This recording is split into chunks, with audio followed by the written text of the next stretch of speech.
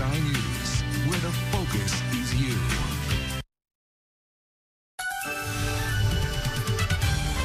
This is Good Morning San Diego. Good morning, San Diego, and thank you for being with us on this Tuesday, July 30th. Welcome to Good Morning San Diego. Let's go ahead and take a live look outside as we are starting to kick off the day here. 5 a.m. Looking pretty nice. Diane will be in with a look at our forecast in just a bit, but we do begin this morning with a man having been shot and killed by a homeowner after attempting to rob the property. Police say shortly after 7 Monday night on the 41,000 block of Diamond Circle, a homeowner who was in the house with his wife at the time confronted a man who broke into their home using a rock and a stick. Police say that's when the homeowner ended up shooting the robber 3 times with 1 bullet striking the man in the chest. When officers arrived just minutes later, the man was pronounced dead despite attempted life-saving measures. An investigation into the shooting is now underway. 2 15-year-old boys who were arrested earlier this year in connection with a deadly shooting in Chula Vista made an appearance in juvenile court yesterday. Investigators say they have reason to believe the shootings were cartel-related and not random attacks. The shooting occurred last March with one outside a restaurant in Chula Vista and the second hours later at an apartment complex in Otay Ranch, leaving 1 person dead and another injured. During yesterday's hearing, prosecutors brought a motion to dismiss the case against the minors, deferring prosecution to the U.S. Attorney's Office. DA Summer Stephan released this statement saying, in part, quote, "The referral for federal prosecution in this case aims to stop the recruitment of minors to execute violent crimes. San Diego will remain committed to strong collaboration between our courageous federal, state, and local partners to keep our communities safe and to not permit these violent acts to occur in our local neighborhoods." Well, after 8 months, a 76-year-old woman has received her sentence for her involvement in a deadly North Park hit and run. Donna Jacobs was sentenced to 2 years probation for a hit and run from last November that took the life of 42-year-old Stephen DeBow. The crash happened at a busy North Park intersection where residents had been pleading with the city to put up a stop sign.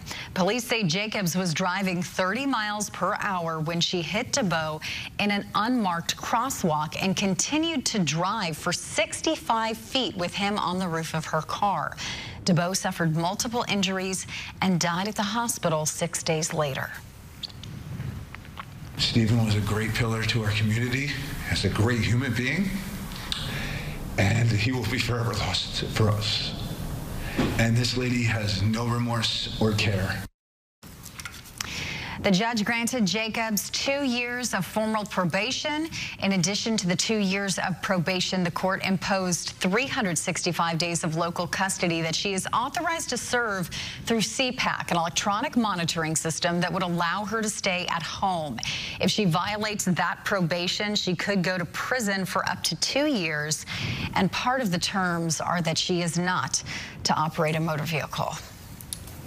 The El Cajon Police Department is seeing a rise in theft throughout their city. This comes as the department has reported that thefts under $400 in value have risen nearly 60% through the first half of this year compared to last. And all theft-related crimes rose by 30% in that same period. Officials say, however, that this might not necessarily mean more crimes are being committed, but rather more are being reported. This comes as a citywide effort encourages retailers to report all thefts to the police department as part of a new focus on theft enforcement and investigation. Migrant encounters along our southern border may be down, but border officials are ramping up efforts and preparing for a rise as we inch closer to the election. Some border officials are raising concerns that calls for the U.S. to increase security at our borders and even questioning the timing of President Joe Biden's executive order that cracked down on the asylum loophole. But some lawmakers, like immigration attorney Esther Valdez Clayton, say the timing was strategically planned. With under 100 days, the Biden administration is getting heat and saying, why didn't you clamp down sooner when they could have all along? But it's a trifecta of great conditions, all of which we mentioned. The weather conditions this summer are astronomically high. The Mexico clampdown as well. And also Kamala Harris, now that she is the presidential candidate, she's stepping into more of that diplomacy. We're going to continue to see greater numbers here in San Diego, more headlines, and just this last fiscal year, 93 individuals from the terror watch list have been apprehended here in San Diego. As of now, numbers are down 55% following the implementation of new asylum restrictions. Meanwhile, local border agents are installing a second border wall in an effort to stop the flow of fentanyl into the United States. U.S. Customs and Border Protection agents working in the El Centro sector have built a second border wall to reinforce the original wall. Officials say the El Centro sector is dealing with 25% of all the fentanyl seized between ports of entry. Border officials say the secondary fence was created out of the materials owned by the federal government that were simply gathering dust. But the Sinaloa cartel, which is operational on the opposite side of the border, is aware of the measures as agents are already finding border bars being cut throughout the sector. Well, researchers at San Diego State University are taking matters into their own hands to understand the depth of the Tijuana sewage crisis. They began studying the water in the area to test how contaminated it is and how harmful it can be. Salvador Rivera brings us the latest. Alex Grant spent her Monday morning in an area most people would avoid at all costs, the Tijuana River Valley. I'm with the San Diego State Water Innovation and Reuse Lab. We come out about once a month or so to take water quality samples. This particular event, we are just sampling from one location over the course of 4 hours to see how the wastewater profile or the water profile of the river water changes over time. The last event that we did, we actually sampled from 13 different locations throughout the estuary, from the border to where the estuary outlets into the Pacific Ocean. Even during dry conditions like now, where we don't have any rain, you have constant flow of water coming across the border through the Tijuana River. Much of that water is very polluted, and if you were here to smell it, it smells like sewage. The water samples have failed the smell test, but further research will be done. Today, we set up a little field station here where we're taking some real-time measurements. We also have sensors deployed throughout the estuary that are getting real-time measurements that we can look at all the time. And we're also going to take the samples back to our lab at San Diego State University later for water quality parameters such as bacteria like E. coli and Enterococcus, total dissolved nitrogen and dissolved organic carbon, turbidity, all of these things that help us determine how clean or how polluted the water here is. Grant says prior studies have found the water in the Tijuana River Valley is heavily contaminated. Our hope is that with this research, we can help move the needle by informing decision makers with more information about the status of the water quality, and also engage with the public in order to try to make some improvements here. The results from samples gathered by Grant and her fellow researchers this week will likely be published next year. Salvador Rivera, Border Report. Salvador, thank you. Well, a magnitude 4.9 earthquake followed by several strong aftershocks were felt across Southern California early Monday afternoon. According to the U.S. Geological Survey, it struck around 1 p.m. about 13 miles outside the city of Barstow. Initially, it was measured as a 5.1, but was quickly downgraded. It was followed by several aftershocks measuring 3.5 and 2.7. The impact could be felt as far away as the city of Los Angeles. There have been no reports of any damage or injuries, thankfully. San Diego area firefighters have been deployed to help with the massive park fire burning in Northern California, which is now among the largest in state history. The park fire burning north of the city of Chico has now incinerated more than 370,000 acres and is just 14% contained. That's an area larger than the entire city of Los Angeles. The fire has already destroyed more than 100 structures. One evacuee we spoke to loaded her 7 dogs into her car and got them out just in time. Whatever we had can be replaced, but I wouldn't have left the animals at all. Officials say the fire was started by a man seen pushing a car that was on fire into a ravine. He is now behind bars accused of arson. In the meantime, thousands have been evacuated as nearly 5,000 fire personnel are battling the flames in remote and difficult terrain. It is now the 6th largest fire in state history. Meanwhile, closer to us, the Nixon fire in Riverside County has evacuees heading to Temecula. The wildfire started around 12:30 yesterday afternoon northeast of Palomar Mountain in Aguanga near Toole Valley Road and Richard Nixon Boulevard. The fire has scorched through 2,700 acres already. Residents and businesses in the surrounding areas have been told they may need to leave. An evacuation center has been set up at Temecula High School for both people and pets. The cause of that fire is still under investigation.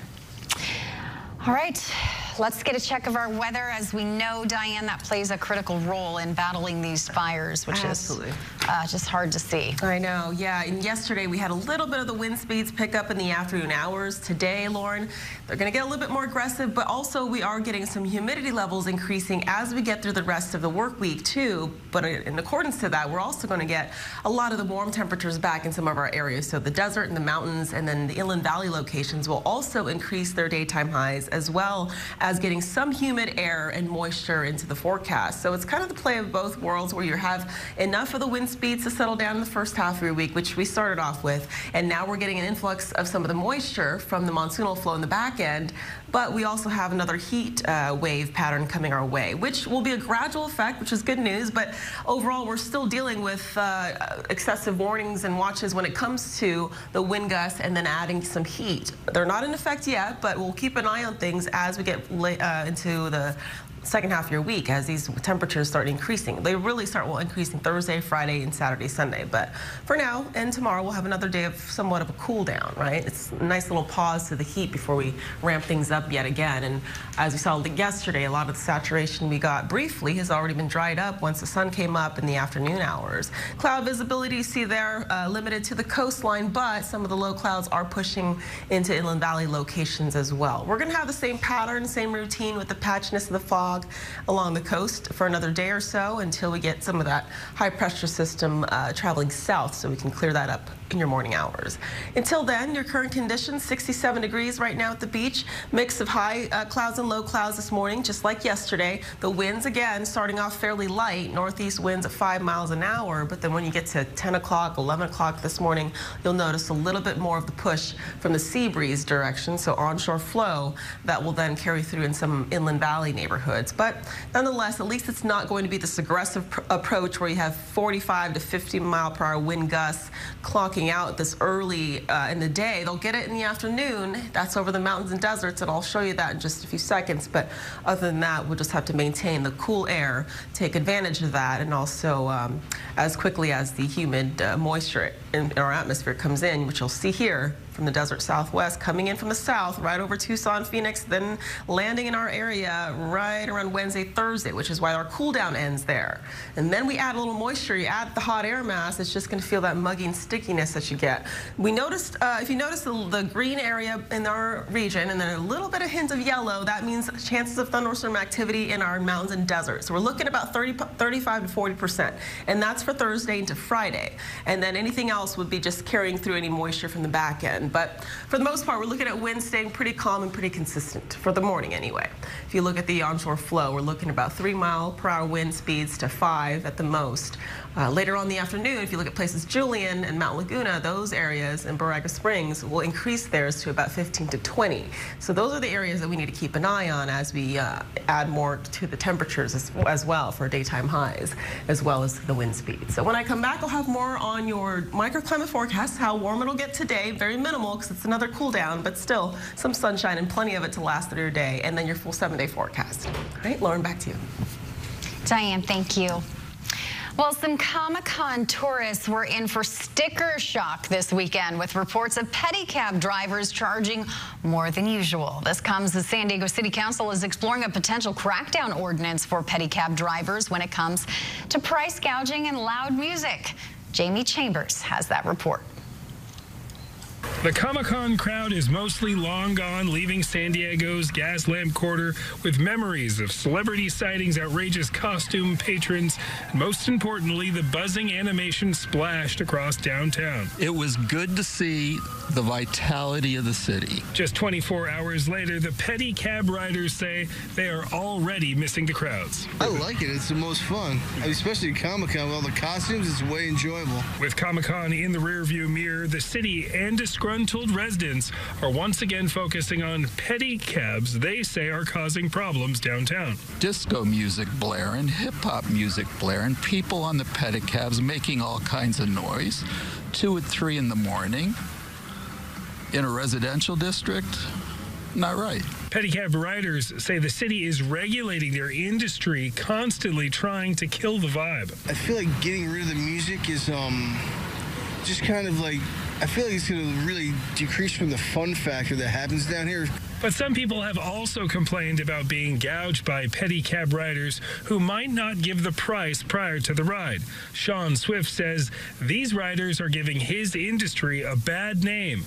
Swift is even thinking about putting a sign on his pedicab that says, "I don't charge crazy like the other guys." The city is kicking around the idea of creating a uniform price in order to build trust with tourists. Swift says he hopes they don't have any major changes, but admits he'd like to see bad actors reined in. That's a relationship that'll take a while to probably turn around, but I mean, it could be done. Jamie Chambers, KUSI News. Jamie, thank you. Well, President Joe Biden is pushing a plan to reform the Supreme Court. Details on the president's plan, why he says this court needs term limits. And we are quickly approaching Election Day with less than 100 days to go. Both sides are sharpening their attacks. The latest from the campaign trail when we come back on Good Morning San Diego. KUSI Weather brought to you by Renovation Realty. Don't take a low cash offer for your home. Call us today for a free consultation.